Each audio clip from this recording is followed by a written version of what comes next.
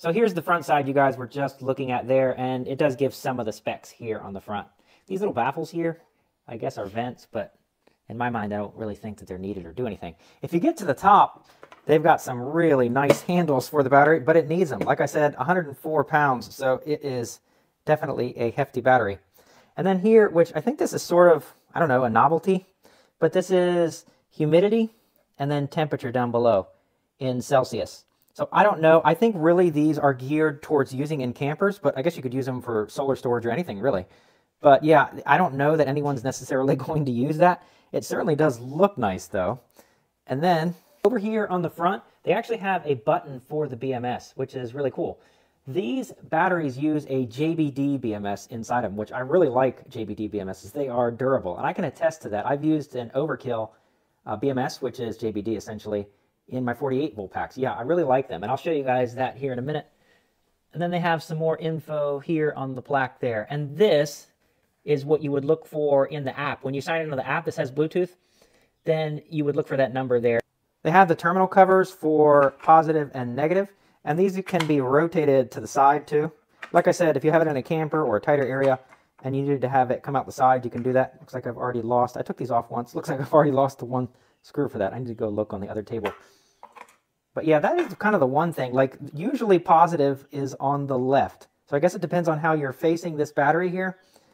But yeah, I would think that would be over there. But anyway, yeah, let me pop this battery open and see what it looks like inside.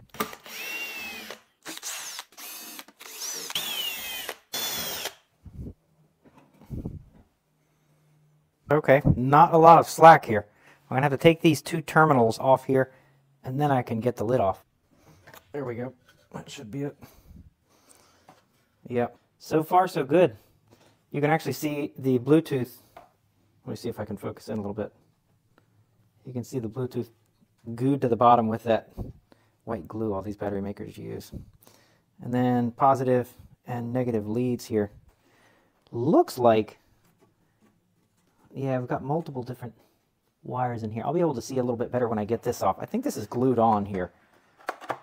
So now that we've got that insulator out of the way, you can see that they have bolted down the cells. So instead of laser welded cells like we see now, typically anyway, or unless you're looking at like an SOK battery or something like that, they went with bolt down, which is pretty neat. So you could technically service this battery if you needed to, if you needed to replace a cell. Although I think the most common failure would be the BMS. So they've actually got a foam protector there over those supports that cross the cells, and they do not block the vents, which is good.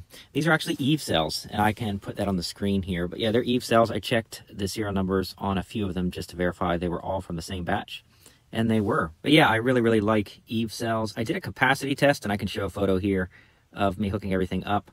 But yeah, I won't bore you with the details, but it is the exact same way I did the test in the other batteries. So I used the Victron Phoenix inverter, and the results were great. It passed with flying colors, so 470 amp hours of discharge on this battery. And here is where one of the temperature sensors was. So it's right in between the cells, right at the start there, underneath this tape, and it's got some of that white goo on it. And I'll show you the second one here down below. You can just barely make it out down by the Bluetooth module on the left. I get a better angle here, I think, in just a second. But yeah, you can see it underneath that negative terminal right there. And as I mentioned, this does have Bluetooth. So they do recommend an app for this, but because it's a JBD BMS, and I told you guys about the Overkill BMS that I have already, I just used the Overkill app with it. And so you can see all the different stats. You can make any changes you'd like to make with that app. So that's definitely the easier one to use. That would be the one I would recommend using for you guys if you're going to get this battery. All right, I've got the charger on right now, and it is charging. I'm going to test the cold temperature protection here. I would actually like to be able to have put this guy in the freezer like I did my other one, but yeah, that's not going to work on this one. So I'll put it on this freezer pack here, and we'll see if it will turn the charging off. All right, the charging just clicked off. I'll show you the app also, and I believe it says under temperature protection or something like that on there. But yeah, it worked. Now we'll warm it back up, and it should start back up here. I wish I had my other phone with me. I would watch the cell temperature or the sensor temperature increase as it sits here. That would probably be pretty neat, but I don't have it with me, so you guys are just going to have to bear with me. I'll get another snapshot when it starts charging again, and we'll see what the cell temperature, I keep saying cell temperature, but the sensor temperature. I would actually prefer this sensor be screwed down onto one of the cells, Just looks cleaner. I do like the one they have in the bottom though, because at least at that point you know it's gotten cold enough in the bottom of the case, and that's where it's actually going to get cold first. And there it goes.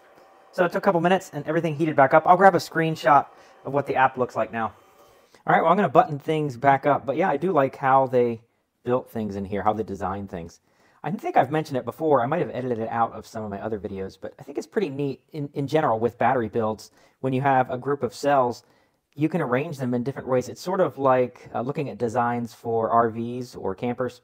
You've got basically the same amount of space that you're going to have, but you can design it in so many different ways. So if you take, for instance, that Epic battery that I just reviewed, it's a 460 amp hour battery also, but they did it long ways instead. So yeah, you can design things in a lot of different ways. And really what we're talking about when we're looking at batteries in general is a box with cells. I mean, that's it, right? But then it's how they do it, how they design it, how everything's compressed, how the wires are run, and where they put the BMS. So yeah, that's pretty much it. I mean, you're looking, every single battery is a box with prismatic cells in it if it's lithium iron phosphate, or it should be anyway. I don't recommend anyone get pouch cells. All right, guys, so that's going to about wrap this up. This is a nice battery. You've got 460 amp hours of usable storage here. And by our testing, you actually have a smidge more than that. I actually like this build. It's neat to be able to have access to the BMS or the cells if you needed to. So down the road, if you wanted to service it yourself, there is that access door on the side there by the power button. I think you could probably get the BMS out with that, so it wouldn't take too long, I wouldn't think. But there is downsides to that. This isn't a sealed battery, so there is weaknesses there. You're going to want to have it in an enclosed place somewhere safe from moisture. So that's why I mentioned RV storage, something like that. So if you compare it to the Epic battery that I reviewed shortly before this, that has heaters in it. So that is another thing here. This does not have heaters. It does have the cold temperature protection. So it's going to shut the battery down if it's trying to charge below 32 degrees. Whereas the Epic battery would just kick in the little heating pads and then continue on. On the other hand, that is going to use some of the storage to be able to heat the battery back up, to be able to charge it. And then again, like I said, you have access to the BMS on this. On the other hand, with the Epic battery, you have an 11-year warranty. So I really don't know that having access to the BMS is going to be that big of a deal with a sealed battery if you get the correct brand and if it's got a nice warranty. So really, it's give and take, like I said. And then some of it could be priced too. The Epic battery right now, in comparison to this, is a bit cheaper. But as often happens with these battery companies, these will probably be on sale at some point. So then they may end up equaling up, or this may be a bit cheaper. Vatrer really has started to make a name for itself, though. You know, it wasn't that long ago they just had some small 100 amp hour batteries, and I can't say that the design was that great. But now it seems like, I don't know whether they hired some more people on the design team, but they've got these larger batteries, and even the smaller batteries from videos I've seen, the quality has gotten way better. Like I mentioned before, I do really like the JBD BMS. I like being able to use the Overkill app to be able to look at things. That's pretty easy too. Vatrer has just started to get into 48 volt battery builds as well here, probably 6-8 months ago. So I'm hoping to be able to look at one of them in the future also. All right, I don't think there's that much more to say about the battery. I like the build, I like the handles, I like the design overall.